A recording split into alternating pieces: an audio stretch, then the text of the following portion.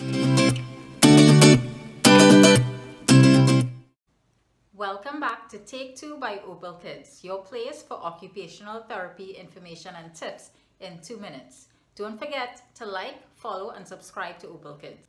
Mindfulness involves being more present in the moment and being more aware of what's going on around you and inside you.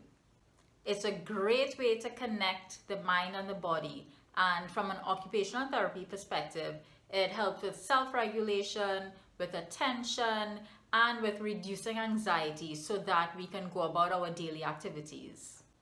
Mindfulness is for anyone, but it requires some repetition and some practice.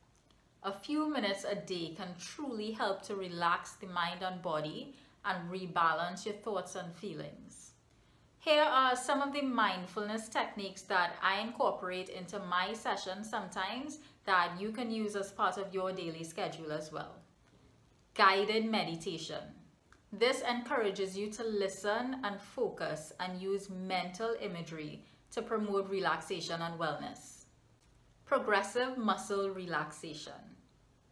This is a favorite of mine for children, and you can find several videos on YouTube about this. It guides you through becoming more aware of your body by tensing and releasing your muscles so that you can be relaxed overall.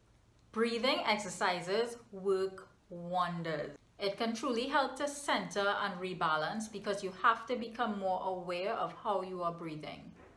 Finally, there's yoga. You can find many follow-along videos according to the length, your preference, and your abilities. Try it out as a family and see how you enjoy it. Thank you so much for tuning in. See you next time on Take 2.